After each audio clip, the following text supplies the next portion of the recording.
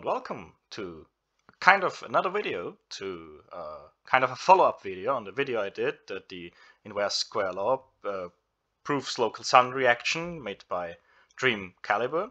Now, he has responded to me in my comments, actually already a while ago, but since the comment was automatically marked as spam by YouTube, which is a bit funny, but was very wrong. It was absolutely not spam. Where he said that he is, I assume that that's him or even a fan of him, because after I replied to this comment, he replied with his DreamKalibur account, right? So this might be him, I don't know. Where he said that when you look at what's called a pyrheliometer and a pyranometer, I'm sorry, I don't know if that's actually how you pronounce those in English, you can on both of them see a pretty steep drop off of, here he says, drops approximately 200 watts per square meter. We've had a very brief discussion, well, brief, in the comment section below, and I would like to go through what we talked about, and I would like to go through the measurements behind it and what the conclusion of that is that you can draw, right? So, first things first.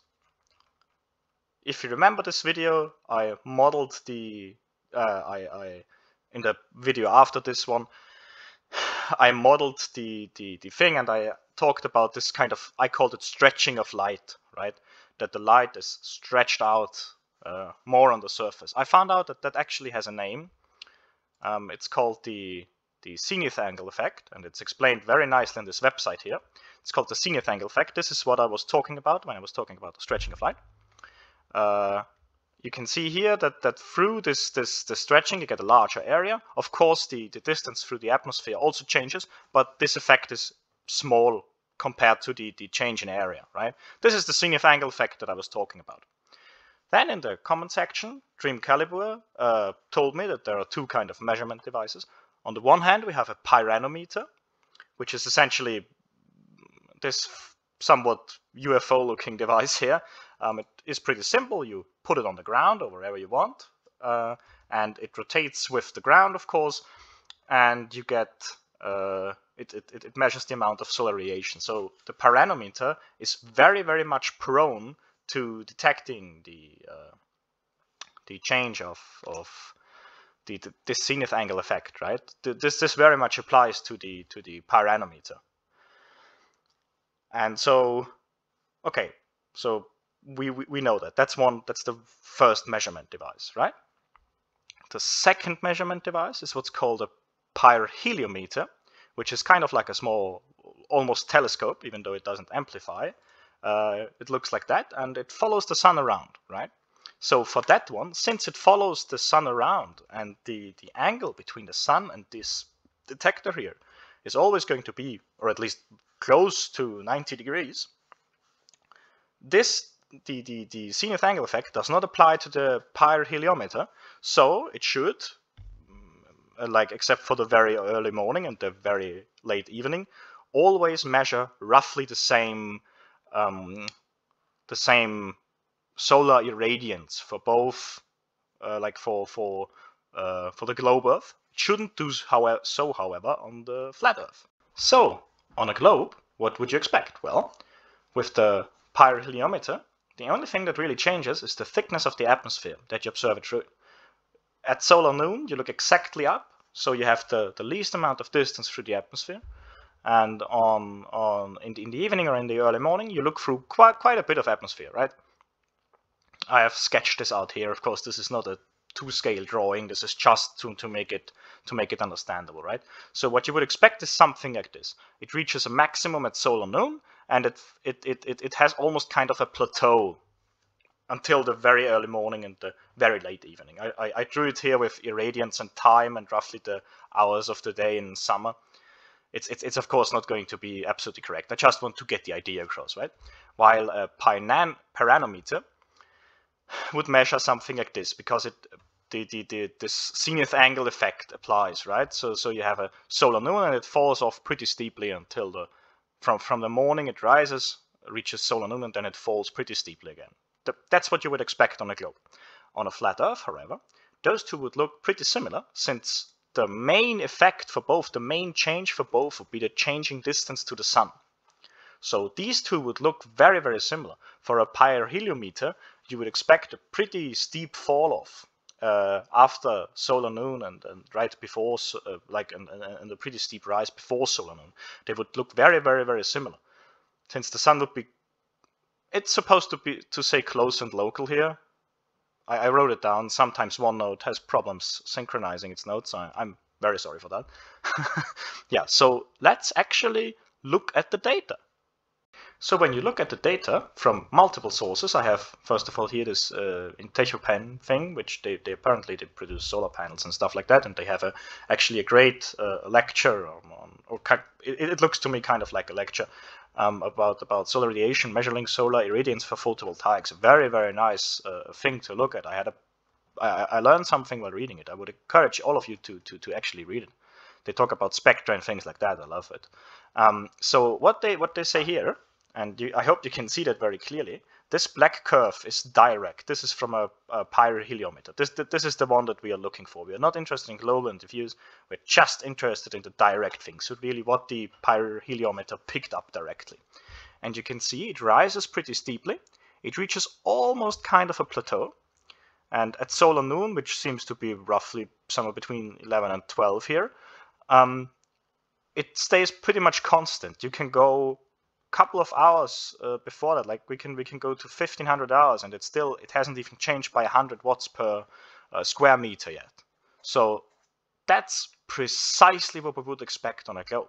But don't just believe my word for it. You can also have different sources for that. For example, here, this is from Australia. This was from 2013.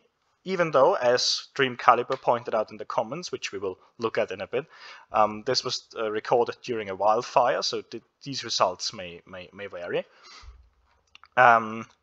You can see that again, it's actually the right axis we need to look at here. It's this DNI. We are not interested in the temperature. We are interested in the solar radiance, and you can see here, for a stretch of 4 to 5 hours, it remains pretty constant. It doesn't changes by, I'd say, roughly 50 watts per square meter, right? And the same thing is from a day from 2011, right? This is one of the best pictures of this sort I have seen. So you can see that you can go a couple of hours and it doesn't change by more than 50 watts per square meter, right? Exactly what we would expect on a globe, and as a matter of fact, impossible on a flat Earth. So what I find interesting about this is that DreamKalibur, first of all, you asked me if there is an experiment that I can verify the stretching, and so we talked about it. Yeah, you can do it with a lamp or with a flashlight, which I actually mentioned in my video, which makes me think that he might not have a look at it or had a look at it. To be fair, this conversation happened about 1.5 months after my video release, so absolutely fair play there. He looks forward to the video. Well, I mean, you know, that's nice. So he says that I haven't used a pyrheliometer. That is pretty correct. I have never used one of those, although we have something at my university, something like it. It's not exactly a pyrheliometer, but it also can measure the solar irradiance, and it follows the sun around, so it's somewhat close to that. And he says that he has both a pyrheliometer and a pyranometer. And here at 35 degrees north, there's a difference of approximately 180 watts per square meter between solar azimuth and 2 hours after that. So if we look at this graph here, right here, and 2 hours after that, here there's about 50 watts per square meters, and he says that there are, at his place with his particular equipment, there are 180 watts per square meter between solar azimuth and 2 hours after, right? Now, I sent him sources. This one from the CSIRO and from this photovoltaic manufacturer.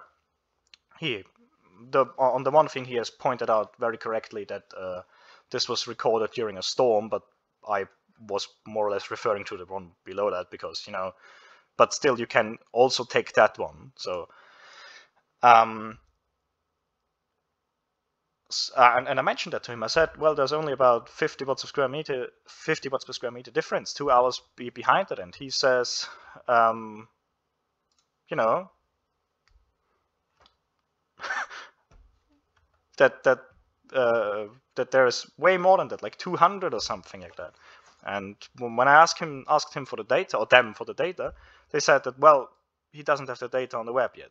Okay, fair enough. I understand that. However, the current situation is the following. I've laid out how it's supposed to work on the globe.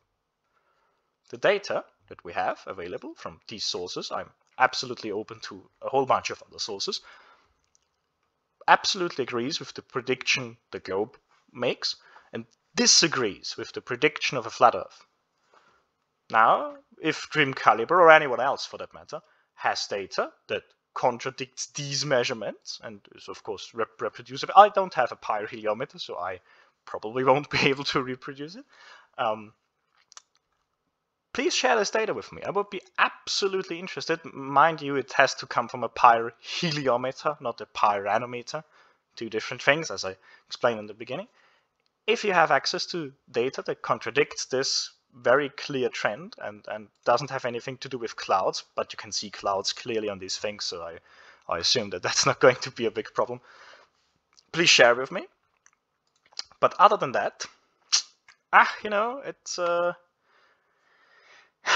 the situation is that I have delivered data and a prediction, and you have made a claim and not produced any data to back it up, except for you saying that, well, you have this data, but it's not on the web yet. Which again, it is fair. But link me to other pieces of data. Why not have it around, right? So the last thing that I want to mention is, it's pretty funny. Apparently I haven't read this comment in full yet, even though I thought I had. Maybe he edited it or I didn't read it carefully enough. So he says that this drop thing is a moot talking point for whatever reason. If the incident angle is always made to be 90 degrees, well, yes, of course. But you see, as it stretches, I showed it in the beginning in my sketch here. As the Earth rotates, the amount of atmosphere that the pyroheliometer has to look through increases. He says that most people, or they say that most people argue that atmospheric pollution and water particulate is causing this drop. No, absolutely not. I'm saying that this drop at the pyroheliometer is primarily caused by the changing thickness of the atmosphere that you have to look through. He says that the atmosphere is only about 60 miles thick when looking 90 degrees up. Well, that is pretty correct, depending on how you define the thickness of the atmosphere, right? But that is, in principle, that is correct. But the pyroheliometer doesn't look 90 degrees straight up all the time now, does it? When as the Earth rotates, the angle to the sun changes. So when the sun is low in the sky, you have to look through a whole bunch of more atmosphere. And then he goes on and and I find this pretty funny. This point has been explained to flat earthers a whole bunch of times. So on a side note, after reading the link you posted, I want to point out that this perihelion and aphelion defies observable physics. Well, does it?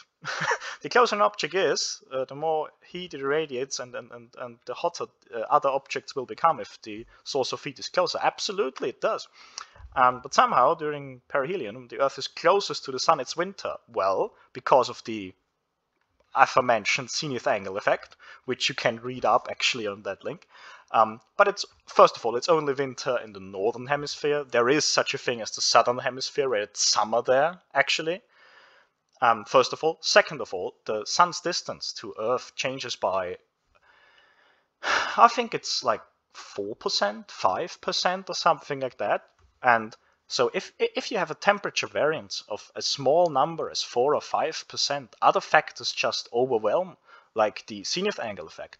Even currents like the Gulf Stream and things like that have a bigger effect on temperatures than the aphelion and perihelion of Earth around the Sun. So it absolutely doesn't defy it. I would encourage you, before you make claims like that, DreamKalibur, to maybe go through the calculations to see how much it would change. Since you are such a big fan of the inverse square law, why don't you use it sometimes, maybe, right?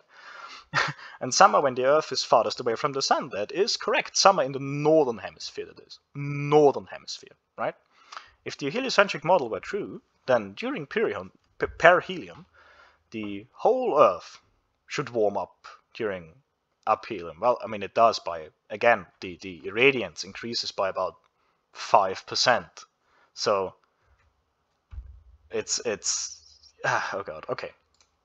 Let's actually look at it because I don't know. So we look at Earth Earth orbit around Sun, right? It literally it takes minutes to look this up. Why don't you do that, right? See, I mean, I know that you probably disagree with Wikipedia because, you know, but for looking up numbers from our model, I hope it is fine. And you can see here that it changes by about, as you say, 5 million kilometers. Look at the tiny difference between it. That's the solar irradiance due to the inverse square law. And I haven't calculated it. I'm just going out of it from the top of my head, going to change by about 5%, if at all.